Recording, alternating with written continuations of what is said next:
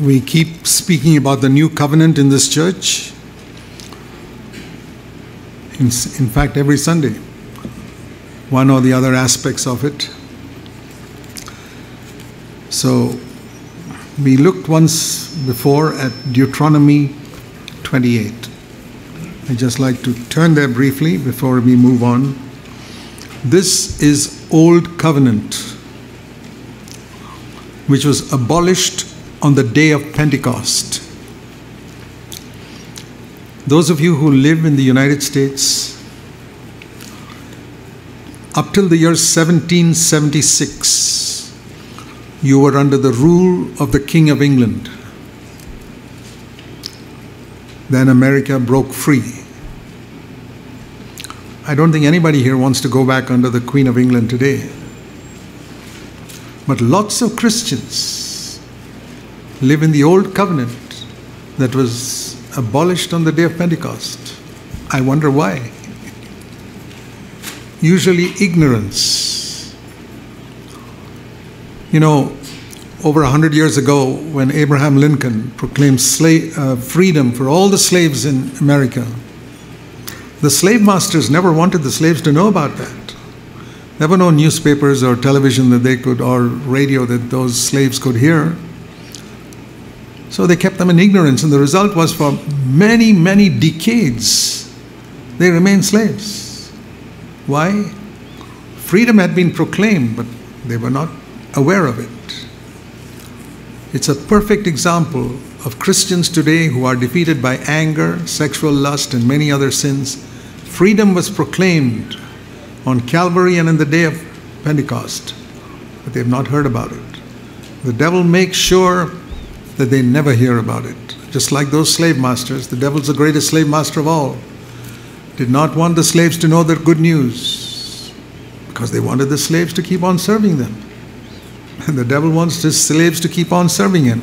Keep on grumbling, keep on complaining, keep on losing your temper at your wife or your husband, and keep on loving money, and keep on keeping bitterness in your heart, keep on with an unforgiving spirit. The devil wants them to be slaves for the rest of their lives. Dear brothers and sisters, in this church we proclaim freedom. Not a freedom we got in any of our cleverness. Jesus died. Think of the price he paid to set people free. Abraham Lincoln didn't have to pay a price to set people free, but Jesus paid a tremendous price to set people free.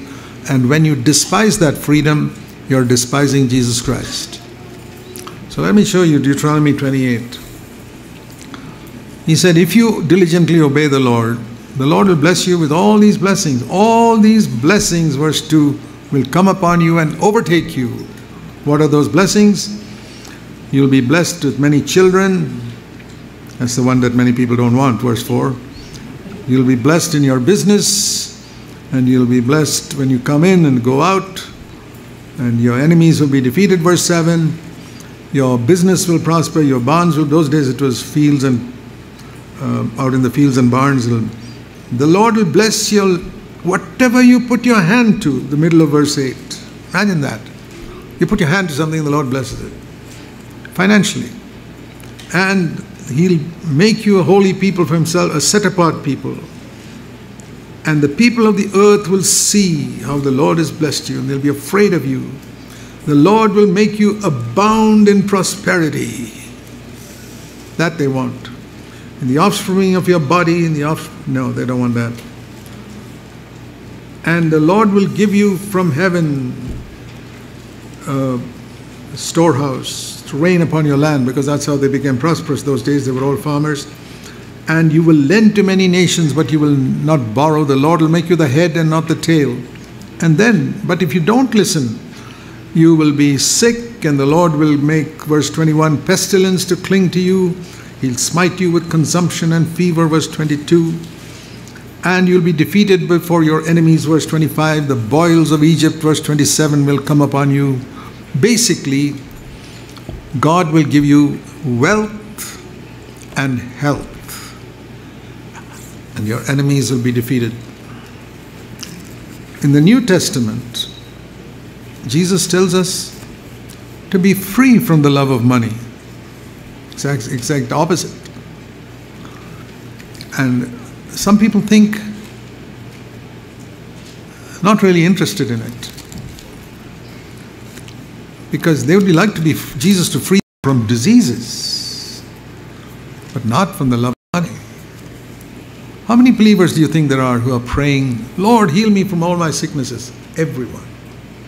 How many are praying, Lord, deliver me from the love of money? Rarely, hardly anybody. So, I want to turn to the Gospel of Luke. There's a section in the middle of the Gospel of Luke, inspired by the Holy Spirit, from chapters 16 to 21. It's those 6 chapters right in the middle of Luke, which are like we can say, a section on money. That's the subject, and not every verse in that chapter, but a number of things that Jesus spoke in those 6 chapters. Now, I'm not going to go into detail, but I would encourage you, if you want to experience a freedom in your life that you have not experienced before, read those chapters and meditate on it and be honest with yourself before God. As an introduction, let me read to you verse 13 of Luke 16. Luke 16:13. No servant can serve 2 masters. Do you know the 2 masters Jesus spoke about? Not God and Satan, but God and wealth. God and wealth. Those are the 2 masters Jesus spoke about. The last part of verse 13. You cannot serve God and wealth, or God and money. Mammon is an Aramaic word which they use for wealth. It's symbolized like an idol. What Jesus is saying here is there is God and there is an idol. Now, if it is a physical idol, none of us ever bow down before it. But here the idol is sort of invisible. It's money. And do you know the number of believers who bow down before it? Oh God, please give me more of yourself. Number of believers. And who get excited when their idol blesses them in some way. You cannot serve God and that idol of wealth. Can you have money? Sure. Jesus had money. He worked as a carpenter to earn money. And he must have earned quite a bit to support other members in his family. There were 8 members in his family. Joseph had died, and Jesus was the eldest son. Up to the age of 30, he had 4 younger brothers, 2 sisters at least, perhaps more, we don't know, and his widowed mother. And he had to work and earn money for them. Well, it's been quite a lot he had to earn, but he didn't worship money. He didn't live for money. Yeah, there are not many believers who have 8 members in their family to support, but Jesus did, and he did a faithful job of it. But he did not love money, he did not worship money. And he also said something more here. When you think of these 2 masters as God and money, you can't serve them, verse 13. And this is amazing. You will hate one in order to love the other. Have you thought of that? That if you love money, you hate God? Now, if I were to tell you you hate God, you hate Jesus Christ, you'd say, no, I love Jesus Christ. Hang on, let's have a test. There are people who think they don't have a problem with high blood pressure. Take a test, you'll find you probably have it. Or they think they don't have diabetes. Take a test. No harm. There's no harm in taking a test.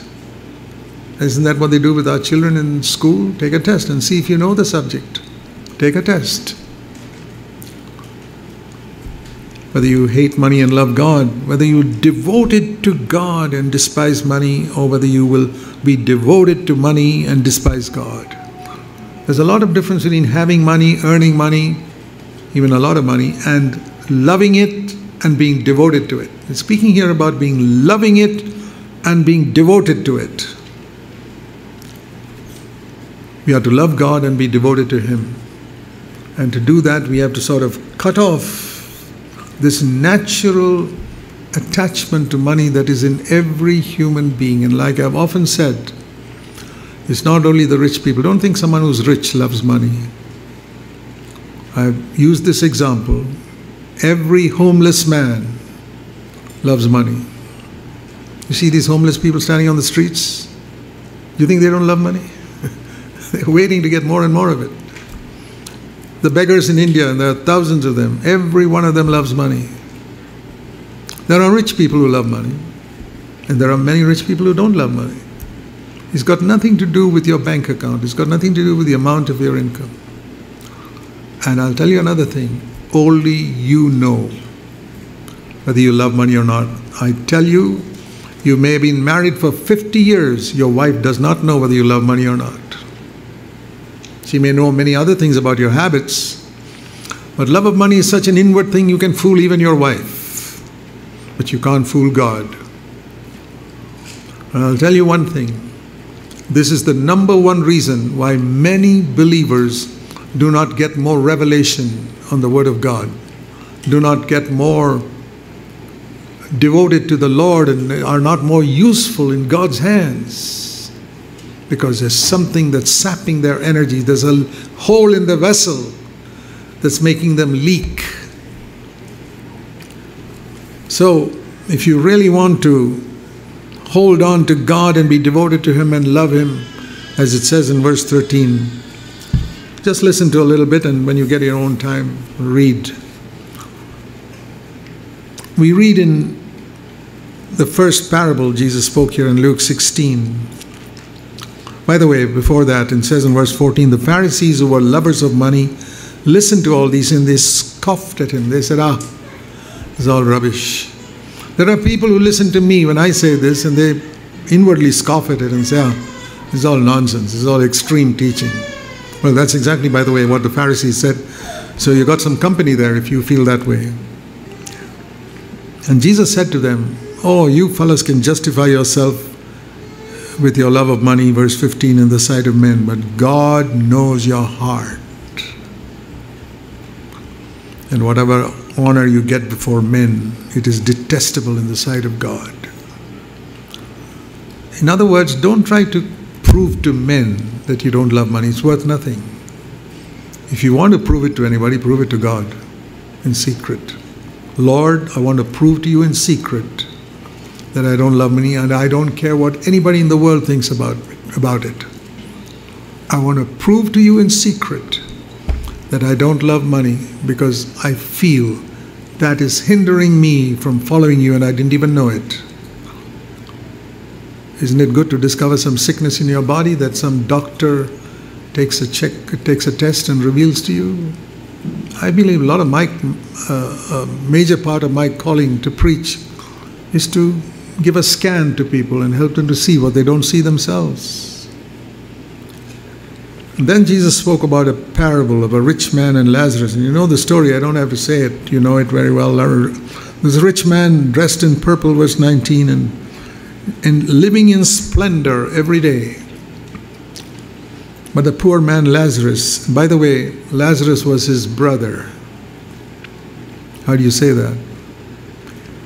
Every Jew was a brother of another Jew because they all descended from Abraham, Isaac, and Jacob.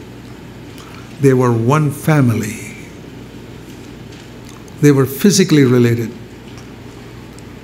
They were brothers and sisters. Just like we say in the church, we are brothers and sisters through the Holy Spirit having come into our hearts and made us God's children. They were even physical brothers and sisters. Lazarus was a descendant of Abraham, Isaac, and Jacob. Just like the rich man was a descendant of Abraham, Isaac, and Jacob. It's not just some beggar on the street. Lazarus was not like that. We don't have an obligation to every single beggar we meet or every homeless man, because if you try to do that, you'd get bankrupt pretty soon. But you do have an obligation to your brothers. I mean, those who are immediate in your fellowship, not every brother in the whole world. Here was a person who was in immediate vicinity, a brother in, we say a brother in Christ, here was a brother in Abraham. That is the point of it, the point of the story. It was not just an unknown beggar. Lazarus was laid at his gate, covered with sores, and he was longing to at least get the crumbs which fell from the rich man's table. And the dogs were coming and licking his sores. There were hospitals those days, doctors. The rich man never bothered about at least sending him to a doctor. And the poor man died and was carried away. It doesn't even say he was buried. Nobody was there to bury him. No relatives to care for him. In India, where there's no one to bury, they just, in some public corporation or city property, they just go and throw the body in a grave there and put some mud over it. That's probably what they did to him.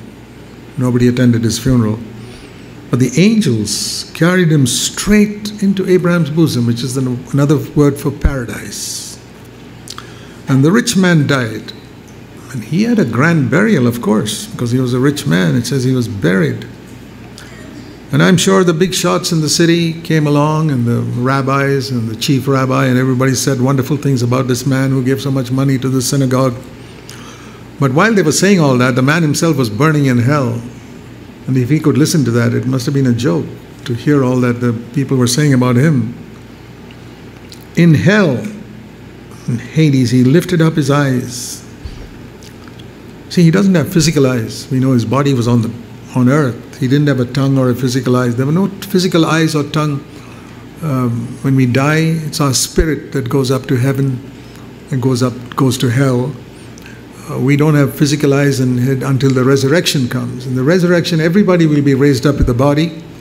Those who are born again first when Christ comes, and years later the other unbelievers. But everybody's going to end up having a body. When they are finally thrown into the lake of fire or live in heaven forever, they'll have a body. But now when we die, we only go in our spirit. But in our spirit, we can still speak and see and hear and apparently feel. So, he lifted up his eyes. That means he could see something. And he was in torment. And he could see Abraham and he could see Lazarus. This is not a parable, by the way. And the proof that it is not a parable is that Jesus used names of people. You look at all the parables Jesus spoke, there was never no names. It was a certain rich man or a certain widow, it's like that. Never a name. But here there are names of real people. Abraham was not a fictional character. He was a real person. And the angels were real, and Hades is real, and Lazarus was real. The rich man was real. I think the only reason Jesus didn't mention the rich man's name was his relatives, out of consideration for his relatives. He didn't want to hurt them. And he cried out. It's possible for a person in hell to cry out. Father Abraham, he knew this is the father of the Hebrew race. Have mercy on me. Isn't it interesting? That's the first cry that comes out from hell. Have mercy on me. Send Lazarus so that he may dip the tip of his finger in water and cool my tongue. He doesn't have a tongue, but he feels the burning fire, and because when you're in intense heat, on earth, you feel you dry in your tongue. It's those sensations that are there. I've heard of people, for example, whose arm was amputated. But one day they suddenly feel scratchy in their arm. They go to scratch there and there's no arm there.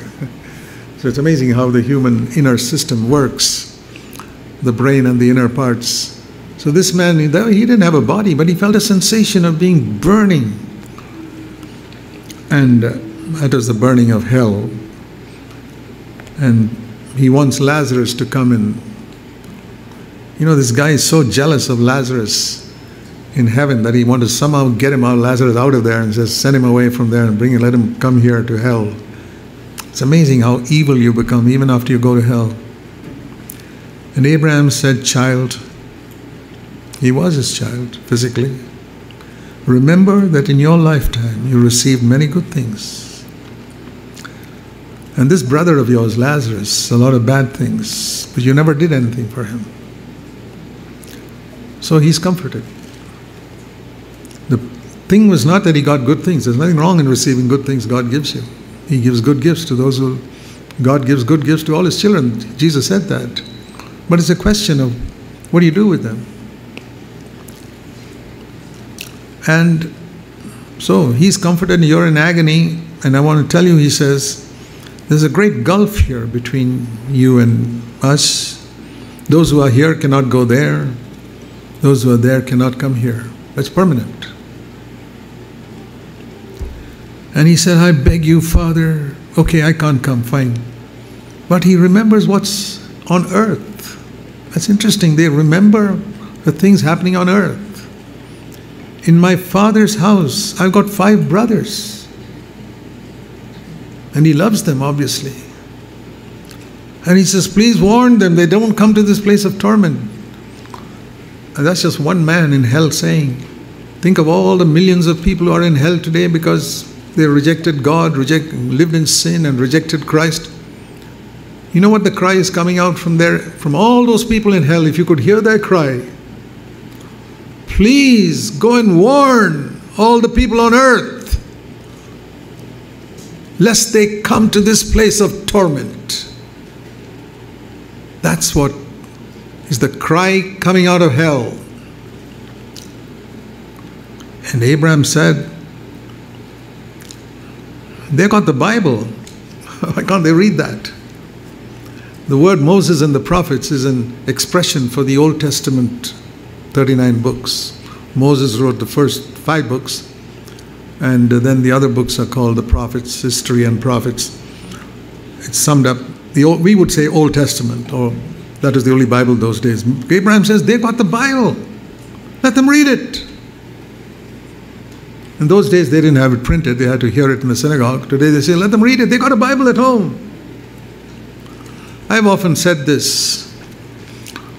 If you know how to read, and you've got a Bible at home, and you don't read it, you deserve to be deceived by the devil and by fake preachers. You deserve to be deceived. Because you have a Bible and you know how to read and you don't read it. That's what Abraham says. Why should Lazarus go down there? They got a Bible, let them read it. If they don't have time to read it, they're too busy making money or too busy doing other things or watching movies or something else, then they got only themselves to blame. The cry from heaven, we heard the cry from hell. The cry from heaven is read the Bible. Here's another cry from hell, verse 30. No, Father Abraham, they're not taking the Bible seriously, but if someone goes to them from the dead, they will repent. You see that word? Repent. Why do we preach so much against sin in CFC? Why do we preach so much so much for repentance and turning from sin? Because that is the cry from hell. We are here because we did not repent. We are here because we did not turn from sin. Please tell my 5 brothers to turn from sin. That's the thing. Not go to the synagogue or go to church. Turn from sin. I'm sure those guys were going to the synagogue regularly, every Sabbath. But they did not turn from sin. He's not saying, go and tell them to go to the synagogue regularly. No. They're doing that. Go to church regularly. No. Turn from sin is the cry that comes from hell. He who has ears to hear, let him hear. And look at Abraham's answer. If they don't read the Bible, everything's written there. If they don't read it, and they don't take that seriously, even if somebody rises from the dead, somebody you know, think of a relative of yours who died years ago, and one day you see him come back from the dead and tell you it's real what the Bible says. There is a real heaven. I'm there. I just came to tell you. Or somebody who's gone to hell, one of your relatives in hell, comes back and tells you, hey, hell is real. I'm coming from there. I was given permission to just come and tell you. I have to go back now. Beware that what the Bible says is true. That's what Abraham says. If they don't believe the Bible, they don't read the Bible, they don't believe it, even if somebody rises from the dead, in other words, a dead person, one of your relatives, dead person, comes and tells you who's in heaven or hell, it's real. You will not believe it. You'll think you'll believe it. Oh, if somebody comes from the dead and tells me heaven is real, or somebody comes from hell and tells me heaven is real, I'll believe it. No, you won't. If you don't believe the Bible, you will not believe it. We think we will believe. Our reason says, of course I'll believe if somebody comes back from heaven or hell. No, you won't. If you don't believe the Bible, you will not believe. I am very thankful that I started studying the Bible when I was 19 years old.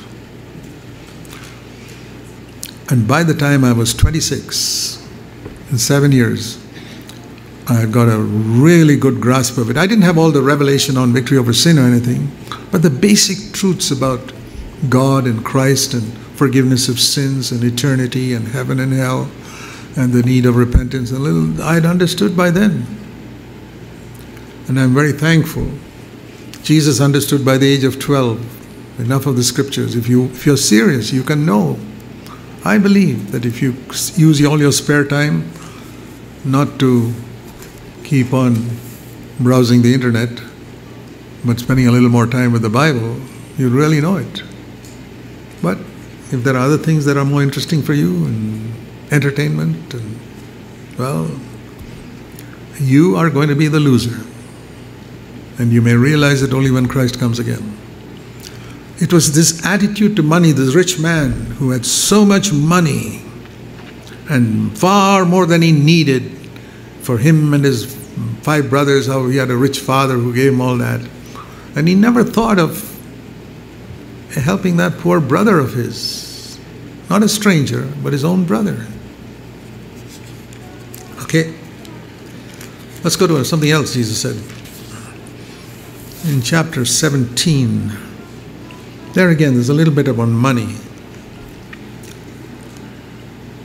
This coming of the Son of Man will be, he's talking about the coming of the Son of Man in verse 22 onwards. The days will come on you when one of the days of the Son of Man.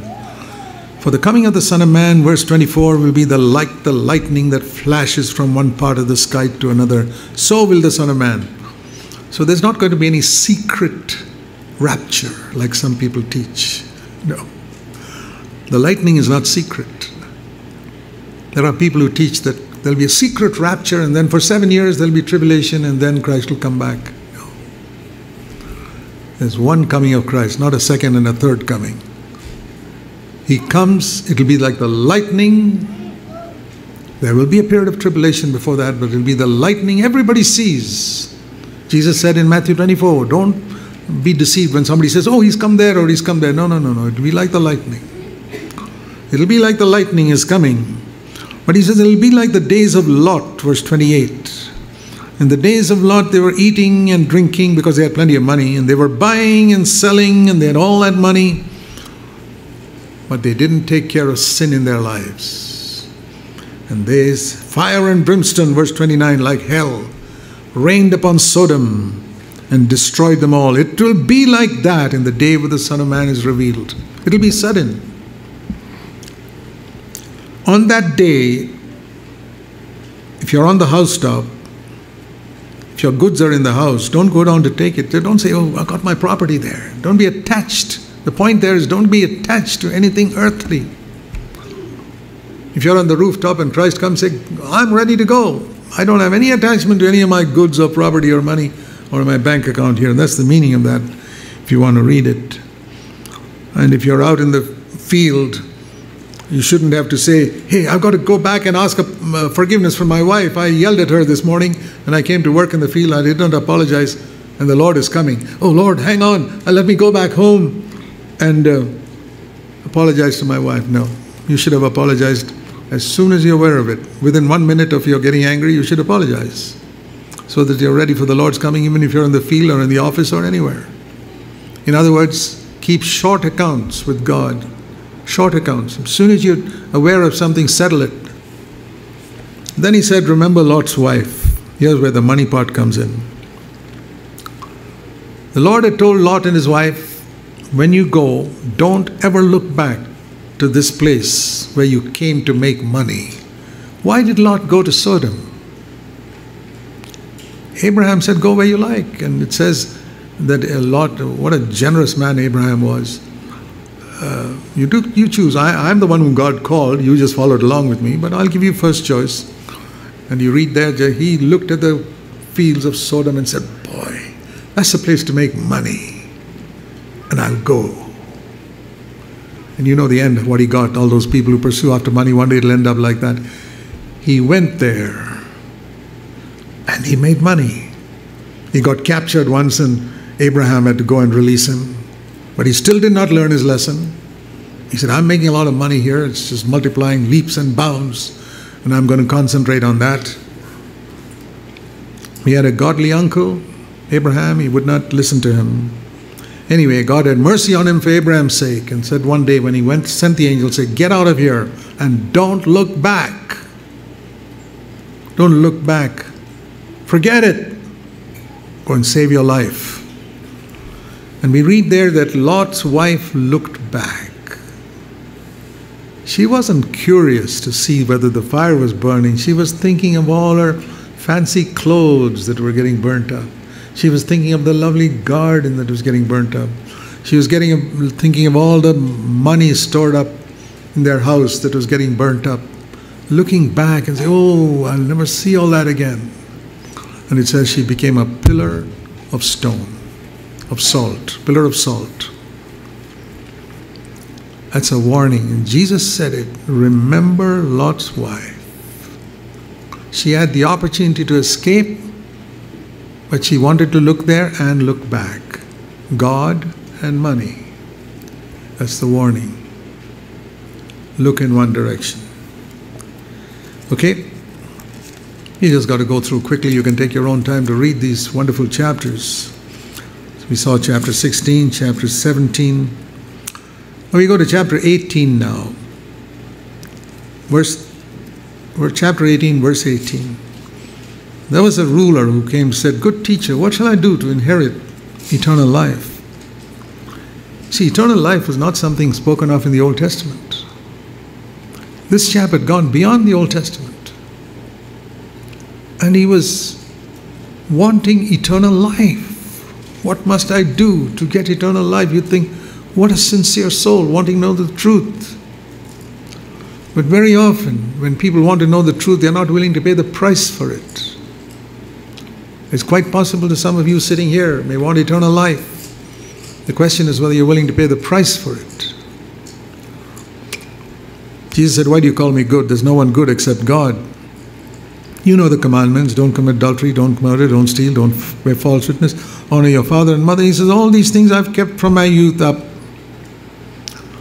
And he said, there's one thing you still lack. If you noticed in those commandments there, he left out the 10th commandment in verse 20. He went all the way up to number 9. The first 4 related to God. 5, 6, 7, 8, 9. That's what he mentioned in verse 20. And he said, I've kept all this. Let's talk about the 10th one, covetousness. In Colossians 3, 5, it says, covetousness is a form of idolatry. To covet is to desire something you don't have. And the 10th commandment, which nobody could keep, it was a test to see how many people will be honest to say, Lord, I can't keep it. Please help me. Paul was that. He says that in Romans 7. I could keep all the commandments, but when it came to the 10th one, I just kept on failing because I found all types of covetousness, lust for this and lust for that, lust for women and lust for money, all there in my heart. And I couldn't keep myself. Oh, wretched man that I am. He says, who shall deliver me? Read Romans 7. But I thank God through Jesus Christ. He knew there was deliverance in Christ. But he couldn't say that in the Old Testament. So we say God put that 10th commandment there, knowing nobody could keep it, just to see how many people would be honest and say, Lord, I can't keep that. There's covetousness in my heart. Then God could lead them like Paul to something further, to salvation. It's the same today. You cannot serve God in money. Nobody can save themselves. God, the Lord sees who is going to be honest and acknowledge, Lord, I love money too much. That means I don't really love you. Well, he said, one thing you lack, you love money too much. Verse 22. Sell all that you possess, 100%. Give it away to the poor and you'll have treasure in heaven. Does Jesus ask everybody to do that? No, you read in the next chapter, you read about Zacchaeus, who gave only half his goods to the poor, and Jesus said, that's fine. Lazarus and Mary and Martha, Jesus went to their house. They had a house of their own, and he never told them to sell their house or sell all that they have. To different people, he had to tell the different degrees to which they had to give up. It's like cancer. You know, when a person has cancer and he goes to a doctor, the doctor says, you've come too late. You're gone beyond the 4th stage of cancer. That organ has to be completely removed from you, from your body. And they remove that organ 100%. Chemotherapy will not help you. The organ has to be removed 100%. But he says, but doctor, that other person had the same cancer in the same organ, but his organ was not removed. The doctor says, he was in the 1st stage. Yours is beyond the 4th stage. It's like that with the love of money. Some are in the initial stages where the Lord says, well, it's not so bad with you, so you don't have to give up everything. But some have gone so far in it that the Lord says there's no cure for this cancer in your case, but total removal. That's why the Lord spoke differently to, he didn't tell Lazarus and Martha and all to give up everything. But he did tell this man, and this man was very sad. Imagine the doctor saying, listen, if you remove this completely, you'll be healed of your cancer and you can live for many more years. And if that chap says, no, I love that organ inside my body. I love that part of my body. Well, the doctor says, you'll die within a few weeks. But I love this part of my body. What do you think, that man's crazy? That's how crazy this guy was. He was very sad. He wanted to retain that part, that cancerous part of his life. And he went away.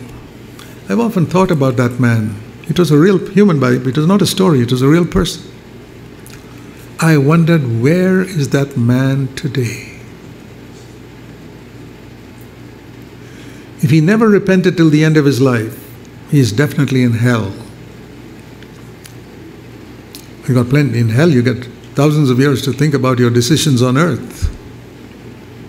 What do you think of his decision? He says, once in my life, I had a choice to make, and I made the wrong choice. Or, let's hope, he repented at least sometime later on in his life, maybe when he was 85 years old or something, and died a few days later and went to heaven, like the dying thief. And people who think, he went to heaven, that's it. You know what's going to happen to such people in heaven? I believe this. They're going to have an eternity of, they're in heaven, okay, but they're having an eternity of regret when they see Jesus and see how much he loved them and gave himself for them, and how selfishly they lived for themselves in their entire life. Never did a thing for him on this earth. But they're happy they're in heaven. I don't think they'll be supremely happy. That's my conviction. Because I apply it to myself, forget about others. I see, if I lived for myself 100%, and then just the last minute before I died, I accepted Christ, I went to heaven, I would have tremendous regret. As for myself, I'm not speaking for others. I would have such regret. And I say, Lord, I knew about you. I knew about what you did for me. I knew about how you suffered for me, how you gave everything for me. And yet I live for myself. How will I be able to face Jesus, seeing the print of the nails in his hands and his side, and more than that, seeing his tremendous love for me, how he gave everything to save me from eternal hell, and I live this selfish, self-centered life, just living for myself, when I could have been useful for him on earth. Do you think I'll ever get over it? I won't get over it in 10 years or 1,000 years.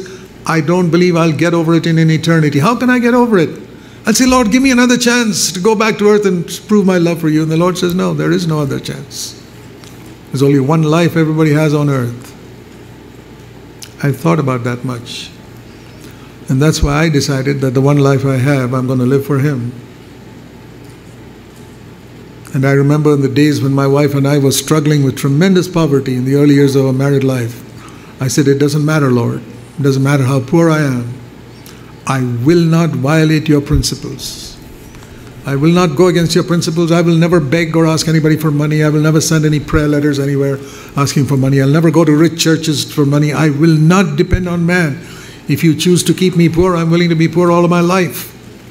And when you feel I can have a little more, you'll give me. And the Lord He doesn't torture us. No. He tests us to see whether we grab. And when we don't grab, He'll give it to us. He'll say, put your Isaac on the altar.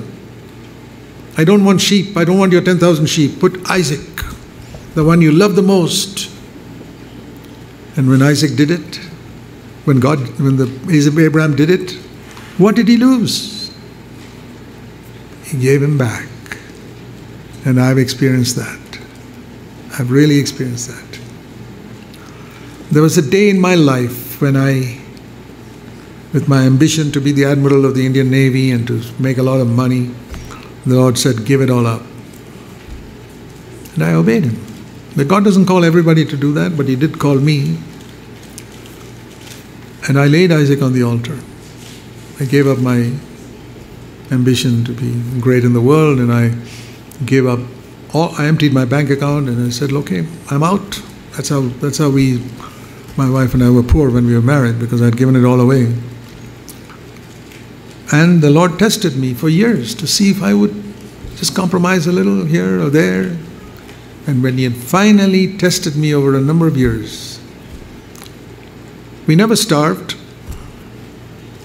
Though we were poor, we never starved.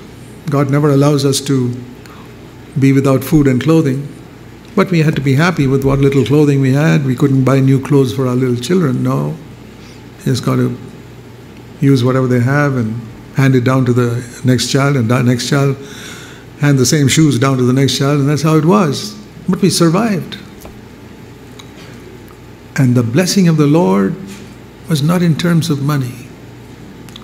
It was in terms of such spiritual wealth that descended upon us and our children that I would never exchange it for all the millions and billions of money anybody can make on this earth. And that's why I won't have a regret in heaven. I will have regret about those early years when I didn't take the things of God seriously. But I thank God that from a certain point in my life, it was different. I hope it will be like that with all of you. I really wish you the best, not on earth, but in eternity. I wish you the best. You know, people on earth say, I wish you the best in the coming years of your life. I wish you the best in eternity. That you'll have zero regret, at least from today onwards. Forget the past. The Bible says in Acts 17 verse 30, the times of ignorance God overlooks, but now He commands you to change your mind. So assume that up till now you were ignorant of some of the things you heard till today. Okay, Acts 17:30, He overlooks it. But now He tells you to change your mind. Repentance means change your mind. And so it's sad that he went that way. And then Peter said, Lord, we gave up our home, verse 28, and followed you. What's there for us? He says, I say to you, listen to this, if there's anyone who's had to give up his house or wife or brothers. You know, for the sake of the faith, many people in India had to be turned out of their homes. It's real. Who've turned out of their house, their wife has forsaken them, or their brothers, parents forsook them, children forsook them. For the sake of the kingdom of God, they will receive many times in this age, at this time. In other words, even on earth, God will reward you. I've seen that. God's rewarded me with so many homes, blessed fellowship with so many families in so many countries, and also more than enough for my financial needs, more than enough, far more than enough. In this time. You get it in this time. It's not all in eternity. And in eternity, eternal life. It's like the best of both worlds. But that's because you forsook this world. If you seek for the best in this world, then you may get it here, but you lose it in eternity. So that's chapter 18. We go to chapter 19. Here's another subject is money again. There was a man, verse 2, called Zacchaeus. He was very rich. Sometimes we think rich people have no interest in God. This man had tremendous interest in God. Even though he was a cheat and a crook, but he had a hunger for God. I mean, they are rare. Most rich people are only interested in their money. And he went to see Jesus, and because he was small in stature, imagine a rich man climbing up a tree. Pretty undignified. But he was climbing a tree. He was so eager to see Jesus. I wonder how many people are willing to do undignified things to see Jesus Christ. They want to meet with Jesus in a dignified way. Well, no wonder they never meet with him. Here was a man who was willing to do anything, do something so undignified as to climb a tree. I want to see Jesus. And the Lord saw that man's heart, and the Holy Spirit prompted him. See, Jesus was so much in touch with the Holy Spirit all the time, every moment, because he walked in such freedom from sin. This is what I've coveted in my own life. I say, Lord, I want to be free from sin so that I can be sensitive to the Holy Spirit telling me different things. And as Jesus walked down the road, the Holy Spirit said, stop. Look up at that tree. And Jesus immediately responded to the Holy Spirit. There's a man there called Zacchaeus. The Holy Spirit even revealed his name. Go to his house. Stay with him today. Not just visit. Stay with him today. And he calls him Zacchaeus. Come down. He came down and he said, verse 5, I must stay at your house tonight. I'm not coming for a brief visit. I like that. And all the people grumbled him, saying, this guy is supposed to be a holy man. Verse 7, he's gone to the house of a sinner. But he came for sinners. He didn't come for those who think they were holy. So naturally, he'd go to the house of sinners. And now, there was a man who was prepared for meeting the Lord. As he reached his house, it says Zacchaeus stopped. Have you ever read a verse like this? I don't think there's any other verse like this in the Bible. They're two walking together and suddenly one person stops. Zacchaeus stopped outside his house and said, hang on, Lord. I want to expand what he said. This house has been built with money that I got by cheating others. So before you enter this house, I've got to tell you something. Otherwise, you're a holy person. You can't come to this house built with other people's cheating. I cheated people and built this house. It looks so grand, but it was all by money I got by cheating people. So I want to tell you something, Lord. All the money that I got by cheating, I'm going to repay. And I'm going to pay with interest. You know, he was good at calculation and said, I'll pay back 4 times as much as I got it. 4 times as much as I stole. And then there are so many other people, I don't even know where they are. So I can't just say, well, I don't know where they are, so I don't give it back. No, but I can't keep that money. It's taken wrongfully. I'll give it to the poor. Today I would say I put it in the offering box. That's what I advise to people. If you don't know where somebody is from whom you stole money, give it to the Lord because He's the ultimate owner of all money. Put it in the offering box. That's, in Israel it was give to the poor, but in the church we say put it in the offering box if you don't know from whom you stole that money. But you can't keep it. You can't keep it. You have to return it. I remember when I was a young, unconverted, I cheated the government of taxes. And when I got converted, I realized I had to return it. I wasn't caught or anything. Nobody would know it because it happened years before. But I sat down and calculated, and I found I was a naval officer those days, and it worked out to about 4 months' salary of mine. I said, wow, that's a lot of money. How long does it take to save 4 months' salary? It took quite some time, but one day I saved it, and I said, now let me go. I cheated customs duties and all that. I went to the customs office to find a department where they would take back money from that honest people wanted to come back and give. There was no such department where honest people wanted to come back and give money because they'd be out of business. The man would be out of a job. So I said, what to do now? In India, the railways are run by the government, unlike here where it's run by private companies. So I said, I got to give this money back to the government. So I went to the railway station and bought the longest distance, most expensive tickets I could buy, number of tickets for all that amount of money, and tore it all up. And I was happy. My heart was empty, my bank account was empty, but my bank account was empty, my heart was full. That's how I began my Christian life. If I had not done that right at the beginning of my Christian life, I would have been carrying a chain, a shackle with my leg. I would have been running, but with a chain on my leg, and I would never have been able to make the progress I did in my Christian life. There are many Christians who leave something unsettled in their past life, some forgiveness they have to ask somebody, some money that has to be returned, but they're running, but they don't realize there's a chain in their leg, and they wonder, why am I not making more progress in my Christian life? Why don't I get more revelation on Scripture like some others do? You know the answer. Get rid of that chain. And so the Lord blessed him and said, it was the only place where Jesus said these words, verse 9, salvation has come to this house because he has behaved like a child of Abraham. You remember Abraham when the king of Sodom said, take all this money? He said, I will not touch your money, king of Sodom. But this person was a child of Abraham. And then, this is the verse that touched my heart many years ago.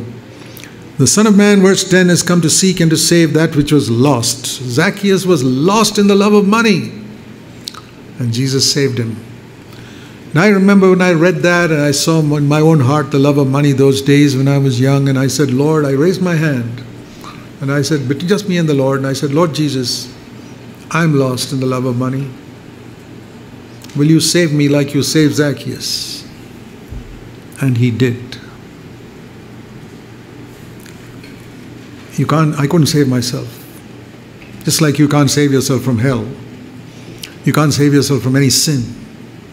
You cannot save yourself if you love money. You have to ask Jesus to save you. Don't be afraid. He won't send you out on the streets. He didn't send me out on the streets.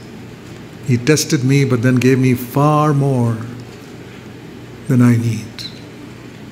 And for my family, far more than I need. He blessed my children far more than they need. But God was first. Yeah.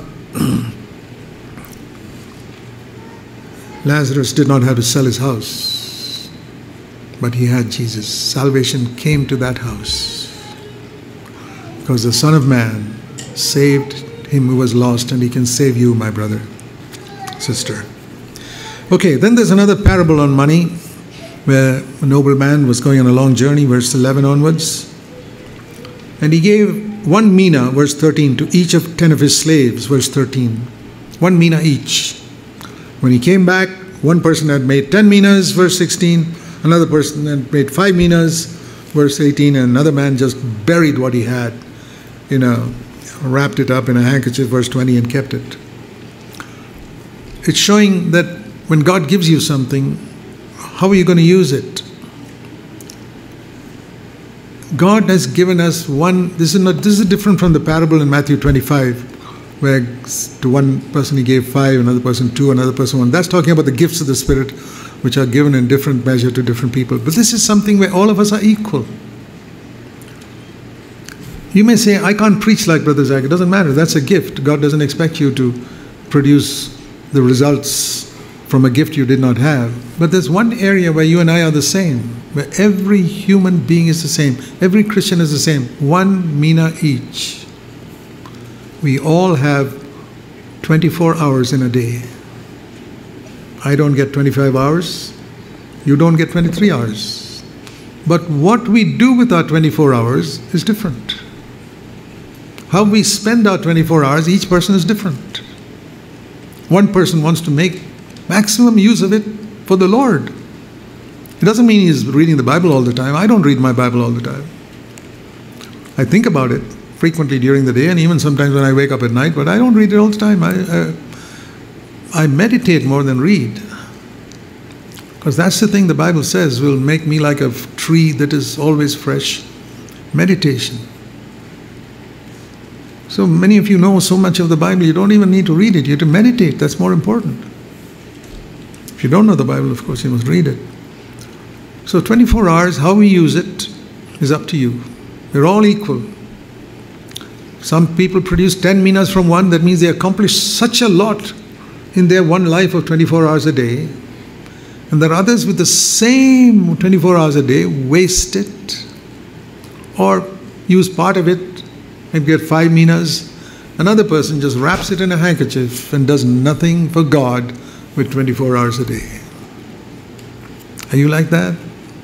You do nothing for God with 24 hours a day? I'm not saying you should go preaching or witnessing to everybody on the street. That's a matter of calling or gift. Some people have a gift of evangelism. I don't have that. I have a gift of teaching. But that's like saying different members of the body have got different gifts. I wanted to be an evangelist early, but God never gave me that gift. So I said, okay, I'll accept whatever you give me. Don't desire a gift. God will give you whatever gift. But the point is, use your life for God 24 hours. That doesn't mean serving God all the time. It means you're doing your work faithfully and saying, Lord, help me to be a witness by my life. So that's the thing we see there. Then we go to the next, we've seen towards the end of chapter 19, we see another matter of money. Jesus entered the temple, verse 45, and drove out those who were making money in the name of God. And he said, don't make my house a robber's den. Do you know that many preachers are robbers? They take money from the poor people to become rich themselves. They advertise on the television saying, give us so much money, I've got to buy this jet plane. I'm so burdened to reach the lost for Christ that I don't have time to stand in those lines at the airport and get a ticket and go on those flights. No, I must buy my own plane to reach the lost. So, and there's nobody to tell them to shut up and keep their mouth shut. There's nobody, unfortunately. Where are the preachers who tell them, don't make my Father's house a den of robbers? You rob from these poor people. There are people sitting there, many of them are driving old cars, and you want to get money from them to buy a plane for yourself. Haven't you heard preachers like that on television? Yes. It's the only time Jesus got angry, and I get angry when I see these preachers on television. If you don't get angry, you're not like Jesus. Don't get angry at these people who harm you. Get angry at these preachers who are trying to make money from poor people in the name of Christ. Well, they made it a robber's den. And it's a sad thing when people have chosen the profession of preaching in order to make money. And Christendom is full of them. America is full of them. India is full of them. I've seen it in every country. Using money to make themselves rich. That's why we decided in CFC, right from the time we started, 46 years ago, I decided I would never receive a salary. I would never receive any money from my church. I will support myself with whatever little I have. I say, I don't need to buy a car. I rode a scooter. For 42 years, I used to take 3 children on my scooter to school. Yeah, but I'm not going to beg and borrow and make money from other people. Yeah, there are preachers who do that. And I said, Lord, I'm your servant. I can't afford to. Jesus never once asked people for money. People gave him gifts, he accepted it. Luke chapter 8. But he never got a salary. That's a shameful thing today. Preachers who get a salary. Did Paul get a salary? Did Peter get a salary? It's pathetic that there are so few examples. It's all this rubbish they teach them in Bible schools. That's why they end up becoming preachers, to make money, get a degree, and then go around collecting a salary. Be like Jesus, who had no degree and didn't want money, and preach the gospel. He did far more than. Be like Peter and Paul. That's what I tell all the preachers in this country. That's what we learned from 45 to 48. 45, 46. Then we go to chapter 20. And there again, we read something about money in verse 19. You know, the scribes and the priests were watching him, and they sent people to test him. They said, verse 21, they first praised him and said, we know you speak and teach correctly. Beware of those who flatter you. Jesus couldn't be fooled by that. You're not partial to anybody. You teach the way of God at truth. Verse 21, is it lawful to pay taxes to Caesar or not? You couldn't fool Jesus. They wanted to catch him, saying, don't pay tax to Caesar. But Jesus did not belong to any political party, anti-Roman or pro-Roman, no. He said, show me a coin. He looked at it and said, it's interesting, he didn't even have a coin in his pocket. And he gets this coin, says, whose likeness is on this? They said, Caesar's. Okay? You give to Caesar what belongs to Caesar, and give to God what belongs to God. Who comes first? Read carefully, verse 25. Caesar comes first. Then give to God. In other words, pay your taxes first. Then give to God. Don't give to God before you pay your taxes. That's the meaning of that verse. Don't give to God before you have repaid what belongs to Caesar and to all the other people in the world to whom you owe money, whether government or anything. It's not God first. It's those you owe money to who come first. Then you give to God. Those are the words of Jesus. He didn't say give to God what's God's and then give to Caesar what's yours. No, give to Caesar what belongs to Caesar. Then what's left with you, from that you give to God. Otherwise you'll be giving Caesar's money to God. If you have borrowed money from somebody and you have not repaid it, well, whose money are you putting in the offering box? That fellow's money. That's a crime, to steal somebody else's money and put it in the offering box. Go and give that back to that man. That's why the Bible says in Romans 13:8, owe no man anything. Now, a house loan is not a debt, because you weigh a balance, the house is here and the money is there, which you borrowed. Equal. There's no debt there. If you die, your wife, the bank will take the house and there's no debt. If you bought a car on a loan and you've insured it for the same amount, there's no debt. So, but if you borrowed money, you bought a refrigerator, and that loses its value within one day. It's a debt if you have borrowed it. I remember the days when we were growing up, and our wife and I, as we were living, we decided we'd buy something only when we can afford it. If it takes some time to earn that money, we waited and earned it, and then never once did we follow this buy now, pay later scheme. No. If you have a credit card, sometimes it's necessary in today's world, make sure that you pay that debt every month. If you fail to pay your credit card debt in 1 month, punish yourself by buying nothing with that credit card that month. You say, we'll starve. No harm in starving. You'll learn a lesson by which you won't be in debt anymore. I'm telling you some practical lessons. The credit card system. It's a very dangerous system. That's why I've never kept a credit card in my life. I only use a debit card. All my life. I don't want to ever be in debt to anybody. But they offer you the privilege of being in debt for 1 month, and before the certain date of the month, pay it. Use that. But make sure that you never cross that date a single time. And if you do, punish yourself some way so that you won't make that mistake again. So, give to Caesar what is Caesar's. And then finally, the last one, chapter 21. Verse 1. Jesus saw the rich people putting their gifts into the treasury. That's an offering box that was there. That's why in our church we keep an offering box. We never pass a bag around. We never tell people to give money in our church. Never, never, never. And we're about the only church in the world almost that never passes an offering bag. And all our more than 150 elders we have in churches in 11 countries, not one of them gets a salary, not one of them lives on a gift from the church. We are unique in that way because we want to follow Jesus, who never passed a bag around when he was healing people, never passed a bag around after preaching to people. We want to follow Jesus exactly, never sent so-called prayer letters, which are begging letters, telling people about his need. I used to imagine sometimes if Judas Iscariot once got up in one of those public meetings and started saying, you know, Jesus has to walk all the way from Galilee to Jerusalem so many times. How many of you will be willing to let's take up an offering for Jesus to buy him a chariot? Don't you think he deserves a chariot? Jesus would have pulled him down and said, Judas, shut up and don't ever. And he would have got up and said, don't you listen to this man. He's not representing me.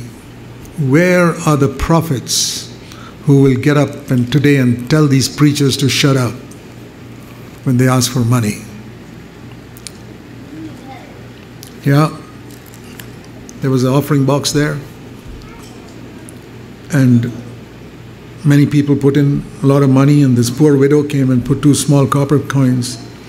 And Jesus said, this poor widow has put in more than all of them. Here's the principle of giving.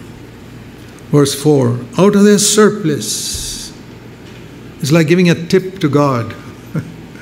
Oh, he's done so much for me. Let me give him a tip. I tell you, many people, they're giving to God. I'm not saying you should put money in the offering box. I see if a church has plenty of money and they're paid for the building and all, there's no need to put so much in the offering box. But make sure your money belongs to God.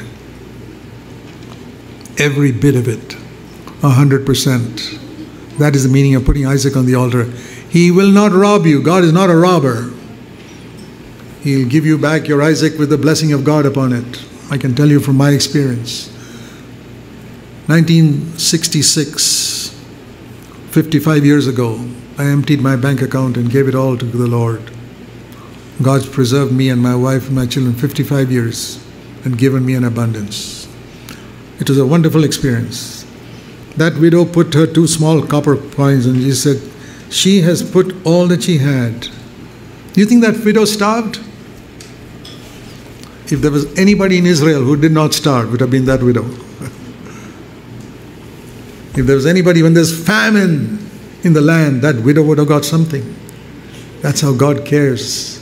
Dear brothers and sisters, in the area of money, you need to prove the faithfulness of God in your life, in your own way. Now, I'm not asking you to go out and empty your bank account. Don't misunderstand me. Don't do that. Don't do something foolish like that. There are only very, very few people whom God calls to give up everything. He told the fishermen to give up everything. He told Matthew to give up everything. But lots of people, Mary, Martha, and Lazarus, he never told them to give up everything. Zacchaeus gave up half his goods. He was still a very wealthy man, and Jesus said, that's fine. So don't misunderstand what I say, and don't imitate me. You're not supposed to imitate me in anything, not in the way I gave or not in the way I preach. But make sure that you are detached from this tremendous attachment to money that every child of Adam has. And you will experience a liberation in your life, believe it or not, that when you lay Isaac on the altar, he'll give you back more than Isaac. You know what Abraham got back from the altar? Not just Isaac, a whole nation. And from that, Jesus himself. What a fool he would have been if he had not put Isaac on the altar. God always gives back richly. He gives back, like somebody said, I take my shovel and give something to God, and God takes his shovel and shovels something back into my life, and his shovel is bigger than mine. That's how it is. See, I want to say something about how we are supposed to give.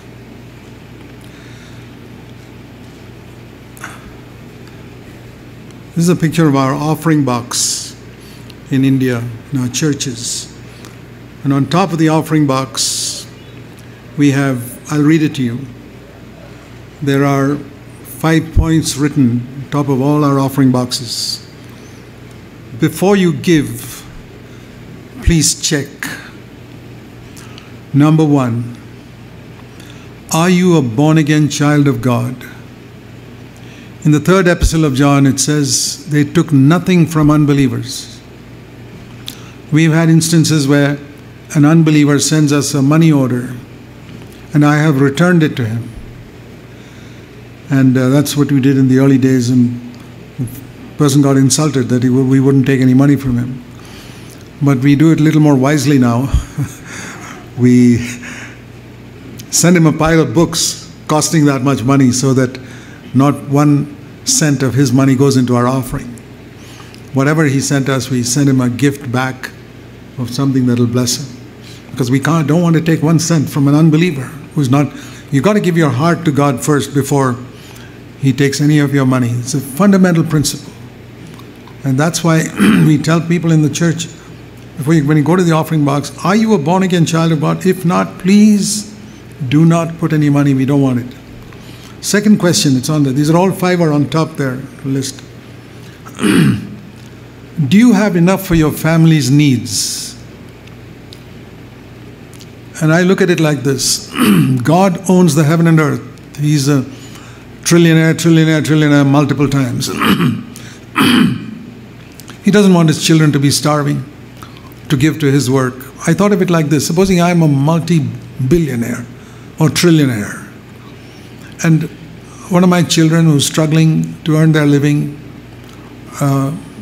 wants to honor me as a father and give me some money. I wouldn't take it. I would take it if he has plenty to take care of his own needs, yes. I mean, if he...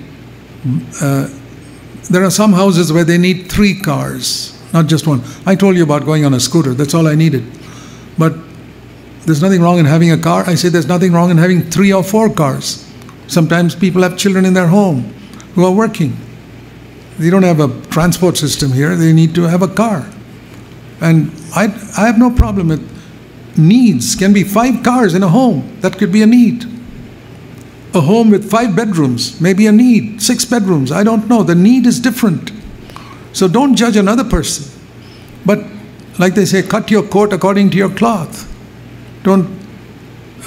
So if you earn that much, by all means, build a house like that and buy as many cars as you need, and as many. I always tell people in India, you must make life easier for your wife by buying as many gadgets that will make life easier for her at home that you can afford. The last part is very important, that you can afford, not that you have to borrow, but anything that will make life easier for her. Women have such a struggle at home. In this pandemic time, people have discovered how much work wives do at home. I'll tell you, that's one good thing that's come out of the pandemic, with the husband sitting at home and seeing what the wife is doing. And so I say, make life easier for her. That's what I mean by, do you have enough for your family's needs? You don't have to live like a pauper. So according to your ability and whatever God has allowed you to earn, please make it easier. Your children's education. When Jesus said, give us this day our daily bread. How did I get my day? How do you get your daily bread? You got a job. How did you get your job? Because you had an education. So when you want your children also to earn their daily bread, they must get an education. You must pay for their education. Maybe they need to go to college. Pay for that, and that's expensive nowadays. So that's part of your needs. Save up for it. Like they say, like you read Proverbs chapter 6, it says, "Go to the ant, you lazy man, and consider her ways and be wise. In summer, it lays up food for the winter." That is the verse in the Bible which says you must save for the future, for the, like they say in the world, save for the rainy day, save for a time when you won't have enough, so that you can educate all your children, so that they can earn their daily bread. Very, very important. I believe that is what Jesus wants you to do. And to anticipate any need that you have, whether you need insurance to cover expenses that may be too much for you to handle.